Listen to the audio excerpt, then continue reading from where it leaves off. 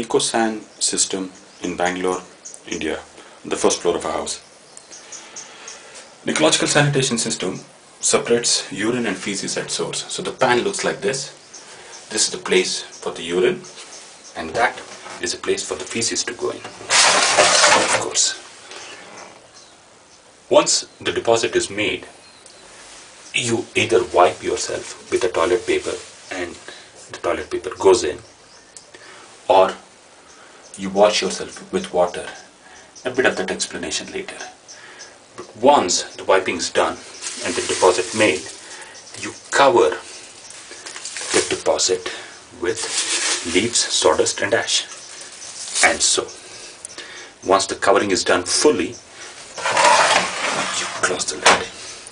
The urine has gone to the front, the feces at the back. The trick for the washing is to use what's called a tippy tap, developed by this institute called GARD. A tippy tap takes out 40 milliliters of water, and that's good enough for washing your butt and soaping your hands. There, the water coming out through the small nozzle. It's a very water efficient device. The wash water obviously can go into the box there. The sawdust and the leaves and ash will handle that amount of water. There she is.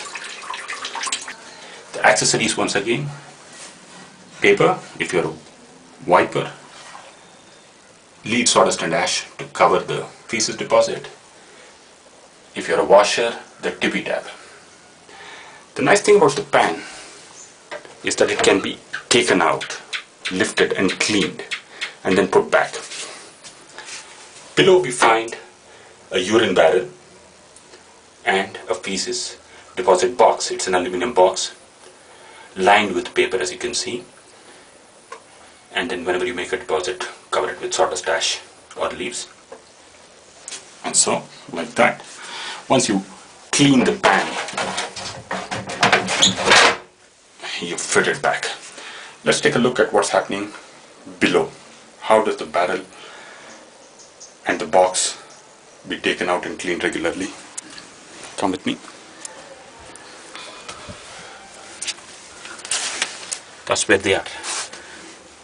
The box to the left, the urine barrel to the right. And what do?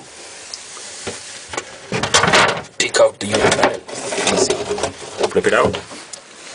Bring it out. Hey, this urine barrel, you can use that as a fertilizer, either diluted or direct, depending on the size of the plant, the need of the fertilizer. The box itself, whenever it's full,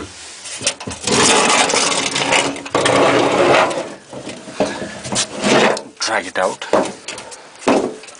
and so if the box is full, typically what we do is to put another box in its place, close the lid, it's got a nice handle to carry, and leave it for about a week. Then we transfer it to a compost bin, where it gets composted over 8 months.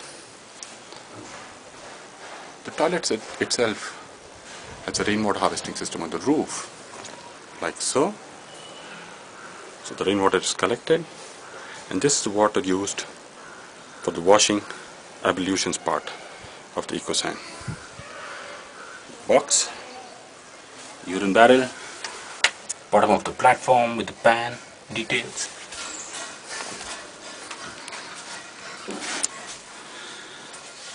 The EcoSan toilet itself, and of course, good reading material. The toilet dimension is 2.5 feet wide and about 6 feet long.